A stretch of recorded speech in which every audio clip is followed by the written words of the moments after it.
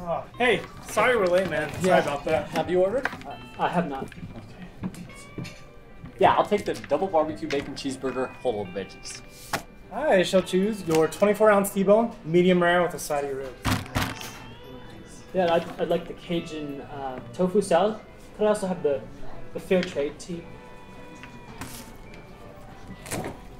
Whoa! I thought we were supposed to be beard buddies. What gives you the right to pick your wispy Wiggins? You know, it's my face. Yeah, your naked face that we're now forced to look at. It itched, and I couldn't. If all great men shave their beards because it itched, we'd still have slavery. Dang right. Yeah. That Good old Abe. doesn't even make sense. How about this? Just look at your face, and now your shorn shame is for the world to see. It's embarrassing. Did Gandalf shave his Brillo brush because he thought it was itchy?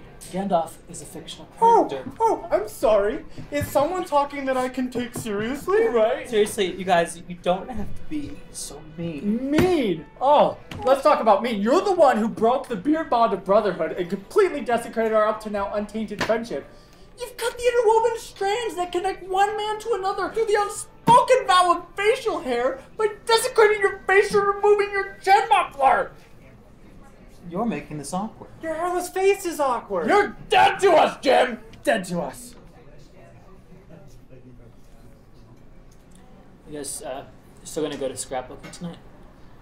Oh, yeah, Yeah. We'll do that. We'll do that.